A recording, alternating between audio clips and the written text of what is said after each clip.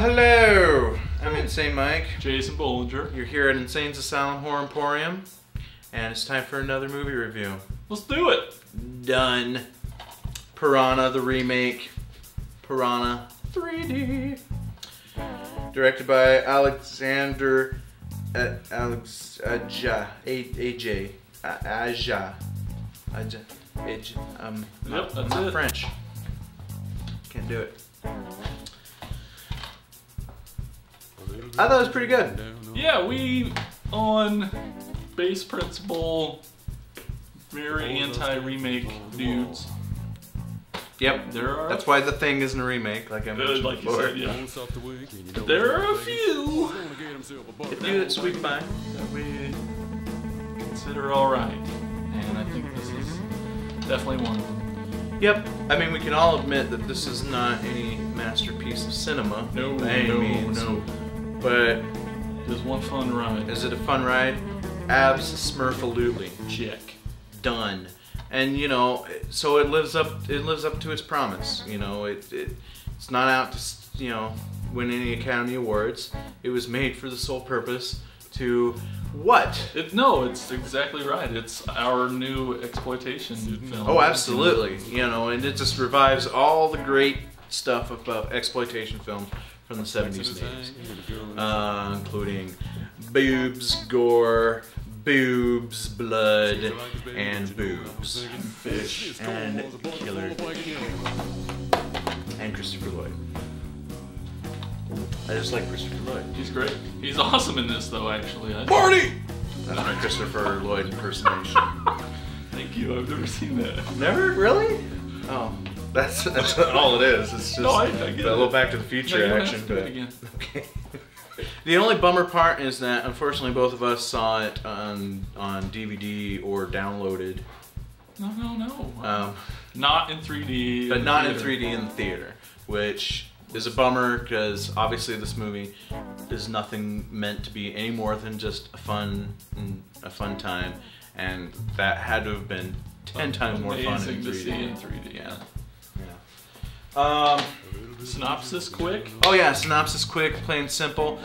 Small little lake town that survives year in, year out on spring break. Kind of sounds like a Jaws plot to me. An earthquake? Something happens that causes the ground to split open, and there's these like prehistoric piranhas that resurface and devour all the kids that have come for spring break. It's all Richard Dreyfuss's fault. It's all Richard Dreyfuss's fault for dropping a can at the bottom of the lake. Okay, a little weak sauce there. But how great is he to reprise his role? Oh, I know. How awesome, right? That, you know, talk about again another director who truly knows horror films because of being a horror fan. And he's French. That just sounds weird.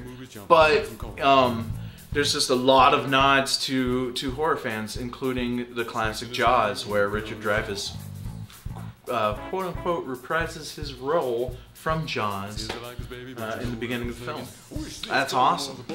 Best kill. What's your favorite kill in Piranha? Oh, what was it?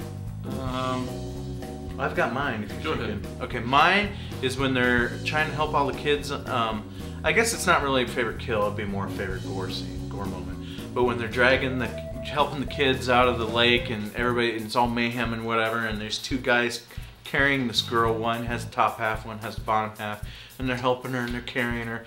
And the guy carrying the I think the back half or front half, I don't remember, one of the two, kind of trips a little bit and then pulls the woman in half. That was beautiful. Yeah, I guess my favorite. I like seeing Eli Roth. Oh yeah. His little cameo death. Head smush. Yeah, it's pretty brutal. Yep. What would be a con for this film? Again, just it's not a masterpiece of script. It's you know, typical set 'em up, knock 'em down. It's not. It's a gore fest. You know, it's not. Stories. Yeah. You can almost not even really call it a horror film because there's really nothing scary about it. And I normally don't nitpick at those kind of things, but the director, Alexander has set us up with some brilliant films that are really suspenseful and has some really scary moments. Like what? Like my favorite, High Tension. So good. Brilliant film. So good. Haven't been on the edge of my seat so much in a film in a long, long time. And then The Hills Have Eyes remake. Again, remake, but it was really good. It's one of the good ones. And that film there again, you know, had some really scary moments, but was still a fun, and some suspenseful moments, but it was still a fun, it was kind of a mix between Piranha and High Tension. You've got the suspension and the thrills and the scares, along with a fun, good time. Where Piranha just kind of like was just, you know, screw it, let's just have a good time. Let's not worry about having any thrills or chills or scares or whatever. Other than that, there's nothing really bad to say about it. It's hard to say anything negative about a film that, again, is unapologetic about what it is. How great was Jerry O'Connell? Jerry O'Connell was awesome, and I've always been a fan of Jerry O'Connell. And see him play such a, you know, jerk in this, and then his demise was brilliant as well. Yeah.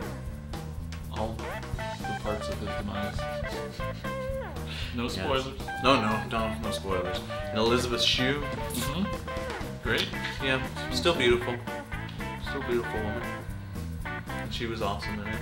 And to see her do that caliber of film also was awesome. You would never expect to see somebody, an actress like that in that kind of film. So. Tons of great cameo appearances like Eli Roth and Christopher Lloyd, like we mentioned before. So definitely check it out. It's a lot of fun. If you're squeamish, don't like gore, you may want to skip this one. If you can catch it, if you have Blu-ray 3D, definitely opt for the 3D if you can. But you'll know why as soon as you watch it. Yes. So. But it's a great, fun film. I can see it being played at many parties. Oh yeah. So that's it for this one, I guess, right? Yeah. Okay. Well, cool. Thanks again for watching, and we'll see you next episode. Bye-bye. Bye-bye. Yeah. A bucket full of bacon. Yeah.